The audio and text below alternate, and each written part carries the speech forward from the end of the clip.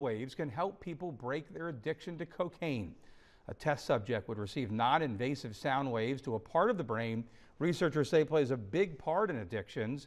After 10 to 15 minutes, they would then see if the subject still wanted the drug. The research could create new tools to treat addictions in the future. We're hoping with this tool that is so precise and very well tolerated to target these specific area of the brain and try to regulate them back into normalcy, if that is such a thing. For more information on how to get involved with this trial, you can find a link at NBC29.com.